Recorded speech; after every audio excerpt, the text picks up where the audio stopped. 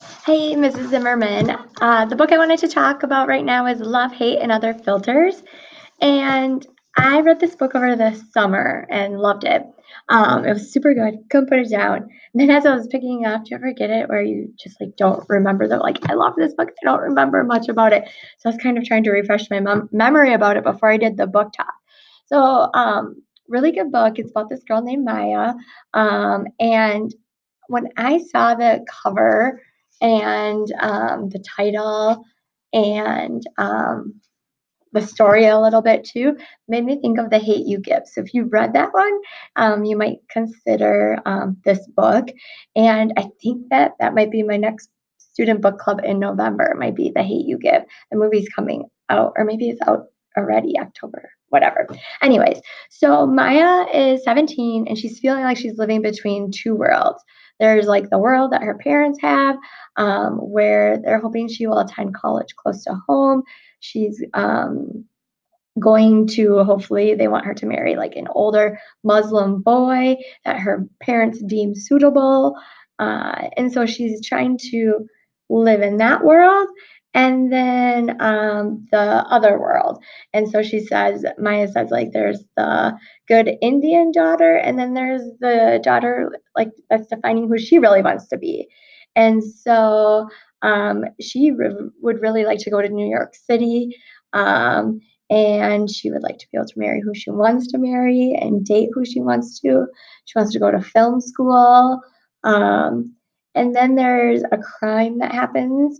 And then people in her neighborhood start treating her differently. And there's a lot of hatred and bigotry that's happening. And so Maya just kind of needs to figure things out.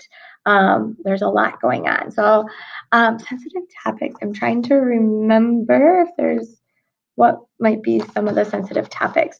So I don't think there's any swear words, but there is that sexual content. But yeah, and then there's some violence.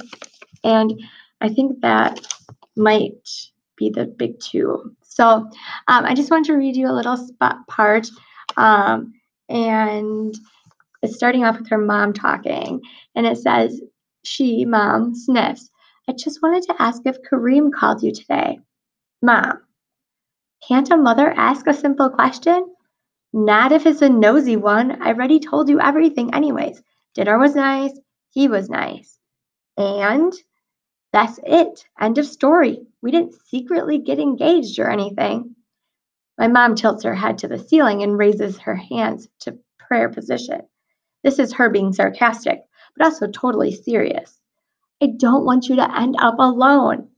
I'm in high school, Mom. In the 21st century. I don't have to get married by the time I'm 22 or risk becoming an old maid. Ayurveda, who is saying anything about marriage? We want you to finish your studies, but I was married when I was only a few years older than you. Classic mom. I'm not saying you should follow my precise example, but of course I really am. I have to laugh. And you had a love marriage that Dad's parents didn't exactly approve of, right? She gives me a sharp look.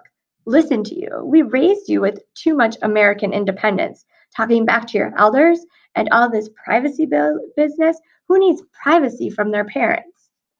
So that's just a little part of this book. So if you're interested, come to my room 254 and check it out.